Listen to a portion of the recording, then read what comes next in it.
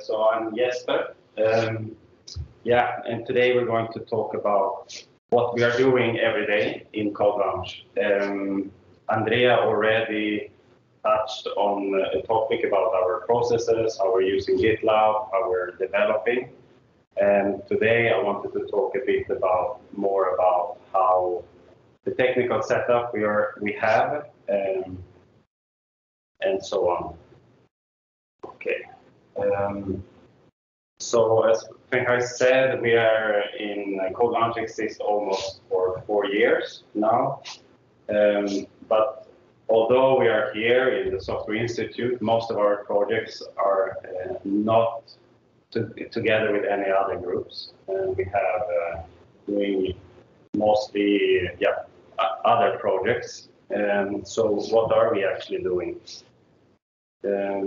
So this talk we're going to talk about how we're building software, how we want to improve the way we're building software, and also wanted to touch on this topic about software research and how this could apply to the things we're doing. So we know a little bit software engineering, but we have all of you also know a lot, so therefore I asked this question. So I was a bit curious about that, and then so we will see in the end a little bit about this topic. This is the CodeLounge team. As you can see, it's quite big. With 10 people now. But today I'm not going to talk about what all these people are doing. I'm going to focus on what the developer team are doing. And this is us, Andrea, David, and me, Valerie, Aaron, and Francesco. Yes. So overall here is some numbers about our infrastructure. So we have about 20 machines that we're managing, virtual machines and some real machines too. We have around 50 services deployed, in about 100 containers. Regarding the code, so we have around 200 repositories. Not all of them are active, but through these 4 years, we have created 200 repositories or more. Overall, it's about more than 1 million lines of code, and these are the languages we use. So you can see TypeScript is on the top. We try to somehow calculate how many lines of code and so on. So TypeScript came on top, then we have Scala, JavaScript, Java, Python, Kotlin, Swift, and Ruby. But this also is not only the code that we as developers have done, but it also includes code from students that we have supervised, because they are also on our those code repository management system. Okay, so regarding the infrastructure, this is Dev. Let me introduce you to Dev. This is our main machine, and this is the most important part of our infrastructure. It's a physical server down here in the cellar of this building. We use Docker heavily. Everything basically is Dockerized. Also here worth to notice that basically all the services we use, or all the products we use, are all, I think most of them, if not all, are open source and free. The only thing we pay a little bit for is SonarQube. And we have this basic setup. We have a reverse proxy from using the Nginx. Basically it's in front, and then we have all the Docker containers behind. So the reverse proxy will reroute all the requests to the appropriate container. And then we have GitLab, which is our core service, let's say, for all the things we do. It is used to manage all our projects. It's also used for continuous integration, continuous deployment. And for that reason, we have these GitLab runners. Then we also have Yeah, SonarQube we mentioned for the quality assurance to make sure, yeah, we don't make some stupid mistakes and we are on top of our toes. Then we also have this year we added a Renovate bot, which is let's say it's a service that makes sure that all the dependencies, because we have ongoing projects, some maybe we don't actively maintain, but with the Renovate bot, it will check all if there are any updates or critical updates, and then it automatically creates a merge request, and then it runs the pipeline, and then we can see if we can integrate that easily, and we can make a decision to do that. So we don't have to always check, is the new version released of this and that. Then we have iSynga, which is also a very important tool, which is our monitoring system. We monitor machines, we can monitor services, websites, also the hardware resources. So we always know if something is down or when one machine is exploding or something, we have a notification in Discord.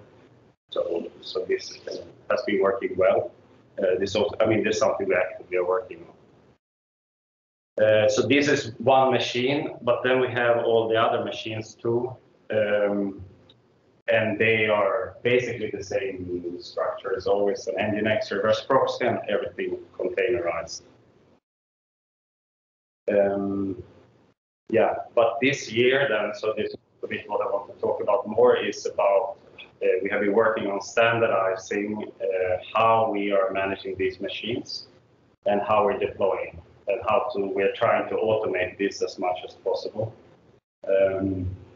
So now we have basically a system where we can deploy directly from a merge request. So yeah, the star of this show is GitLab, as mentioned. This is the all what you need platform for DevOps. And one of the main features of GitLab is all the CI and CD things it provides. Yeah, on the funny side note, now it has been growing quite big, GitLab. When we started it 4 years ago, it was very small, but now just recently did an IPO. Now Goldman Sachs is using it, and even the European Space Agency. So it's really become a big tool. Yeah, so how do we do that with the continuous delivery? So this is a typical project we have. These are different Docker containers. We manage with the Docker Compose file. We have the reverse proxy again, usually some kind of front end, the back end, and a database, and then we have some kind of authentication service. Yeah, and then how it works is in GitLab for each project we have a CI configuration.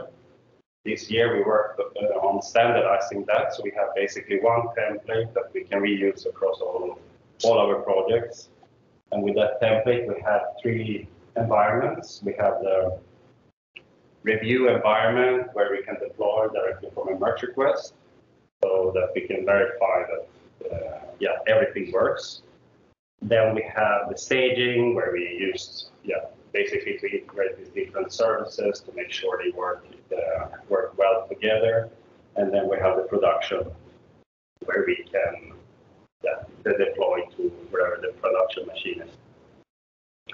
So a typical pipeline looks like this.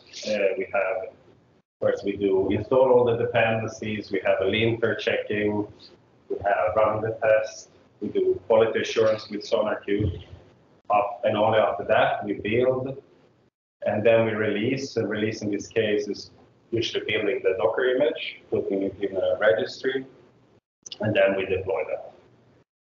And this, takes a little bit time, but it works very well now.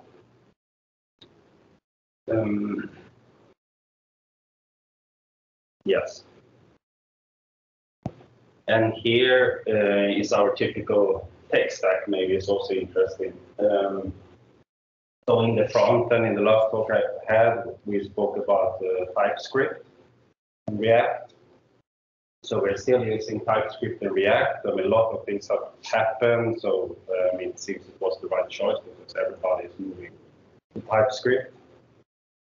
We have the framework for, let's say, it's called Next.js to set up this. We always have to have a kind of a server for the front end. So we use Next.js stack to structure the code and so on. For routing and so on. And then we have UI libraries, the material UI. And then on the back end, basically, we have two stacks. One is on the JVM, so we're using Kotlin and Spring Boot, and another is on Node.js with TypeScript and Nest.js. And and we use to communicate with the backend front end, we basically always use GraphQL now. This has a benefit since we use TypeScript in the front end. Basically, all the types all the requests we do using GraphQL, we can generate the types. This is a big time saver. Also, it's easily to detect if there makes some changes in the backend. Very easy to see what has changed. For data store, we usually use Postgres for relational database. That's very solid. And then authentication is something we started this year. In the past, we have been doing ourselves, but now we found the service or the project from Red Hat called Keycloak, which basically provides all the authentication services. It's actually working very well. That we're using.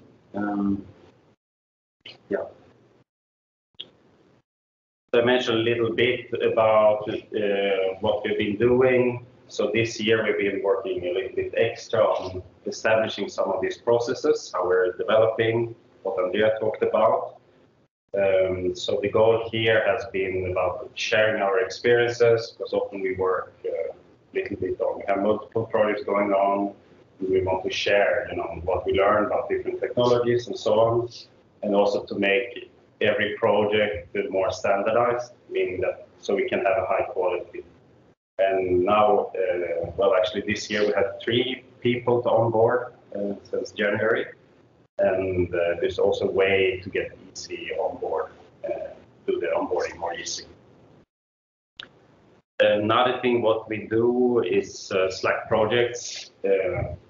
Maybe it looks like this, but most of what we're doing are things we are interested in personally. So it could be to try some new technologies, or we want to contribute to some open source project.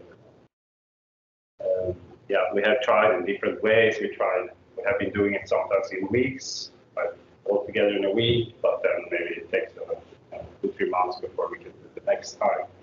So now we're back on. So every Friday we're working on this. And this basically is our playground. And as I said, the way for us to work on interesting projects. Okay, so now come here. So we have talked about this, but of course there are many things we would like to improve to make things easy. And to do that, the main focus for us is about automation. So many things, now we have automated certain things like deployment and so on, because it's not that we just have one project, we often have several ongoing projects, and then it becomes very tedious to always do the same thing all the time. And I don't know, they say developers are lazy, so we just want to do the thing once, and then it should be done. So some of the things we're looking into are these. One thing that we have been tried out before is have a Kubernetes cluster for even easier to deploy, so that we don't have to have virtual machines for everything. We have tried it with the university, it didn't really work out. Let's see, maybe something more in the future. It's a little bit, it's a lot actually to manage. So you basically need somebody who manages that for you. And then another thing, since we have so many virtual machines or machines, we want to try to set up a single sign-on on SSH using Keycloak I mentioned before, so that we have one user, and then whenever we add a VM, we can just integrate it there, and then we can, you always have the same users, because we are always, all of us should have access to these machines. And this is also maybe related to the last one, is a code as infrastructure. Yeah, we haven't tried that, but we're a bit excited to try that. Basically, where you can define your machines in code, and that you can automatically deploy. So these are some of things what we're looking at. Yeah, so then we have this other part about applying software engineering research. It's not something we discuss all the time, but for me, I find it very interesting, because I know, especially, we are in the Software Institute. There's a lot of good research being done here, and so is there something we can learn from this? Is there some tools that are available that can help us to improve, the way we are doing software? I think also, as part of CodeLounge, we're somehow in between academia and industry. So it would be, being part of the academic institution would be good to try and apply these tools and to be in the forefront in that regard. However, I found it quite difficult actually to find software engineering research that we can apply. Most of the time it is, there is a paper and it works in the paper, but then in our situation it's a bit different. For now, what we use is SonarQube, which has the basis in software engineering research. So therefore I asked this question. So you can see here, it was, on purpose it was a little bit vague. So I didn't want. So I was a bit curious to see what could come out. So the question was, which developer tools do you know that originated in software engineering research and that are actively maintained? So we got 13 responses, and here we have 20 tools. I put this together here. Now I just sorted them by stars. So we have some to infer, and that has the most stars, 12,800. And the LLVM, Copilot tools, 11,000. Copilot also here, 6,400. SonarQube, I mentioned, 6,300. And then we have Checker Framework, Faro, and so on. These stars are, if it's open source, for some of these projects I couldn't find the repository or stars, so they're a bit, they are here, although, Eclipse is widely used, so we just put them -1 to sort them. But this was interesting. So we did, so I was curious, I wanted to know, also from us in CodeLounge, so because for me, most of these tools I've never heard of. So are these tools that you would actually like to use? So I asked in the chat, and then so I asked, okay, put the thumbs up if you would like to use the tool, thumbs down if you, no, I don't think this we should use, or the shrug if you never heard about it or you don't know. So and this is the result. So you can see, except SonarQube, okay, we are using that, so everybody knows about it. Copilot everybody knows about, but interesting enough, not everyone was interested to use it. And then you see most of the other things. Well, on Findahl we have different opinions and so on. But yes, most of the things are we can see it's hard for us to use, or we have never heard about them. So in this, with this, I mean, when I started this, I also tried to find some papers, because I often hear like, oh, but software engineering is often very, academic, and it's not really, it's not so much applied in the industry. So I found this paper, very long paper, 68 pages or something. But it's called Practical Relevance of Software Engineering Research and Synthesizing Community's Voice. So they did some study about trying to, they went back in history, they looked in different, not only in software engineering, they looked in other fields, like also I think in medicine, social sciences, and in management and so on. Why is this gap?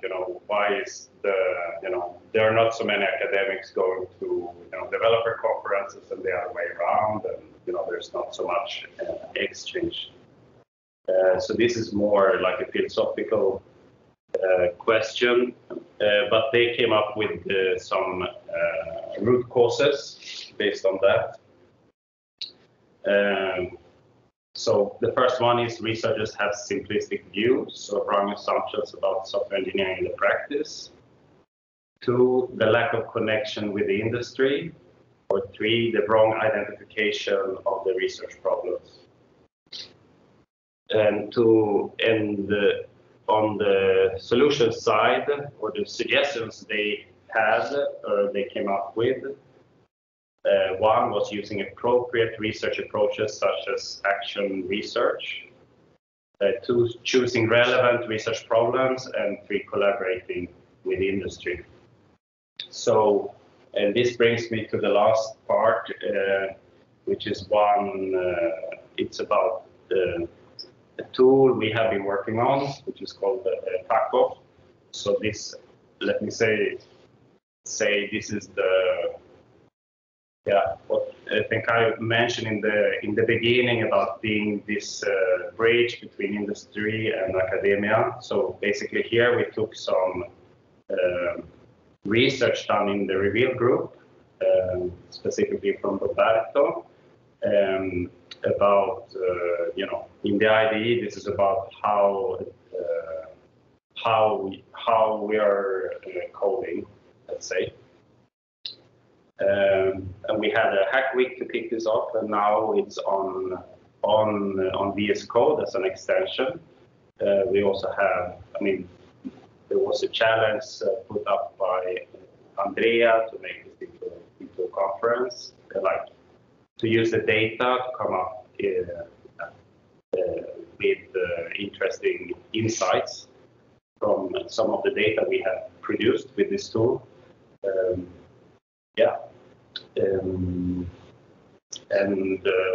So far it has been this still in early stages, but it's actually pretty cool, and it's something you can just download and install in your IDE, and you can see how which part of the code you have been touching in certain sessions, and so on. And the time interval when you have been more active, and so on. Okay, so with that I wrap up, and so we talked about today about how do we build the software in CodeLounge, what are the things we would like to improve, and if there's some software engineering research that we could apply. Okay, and thank you.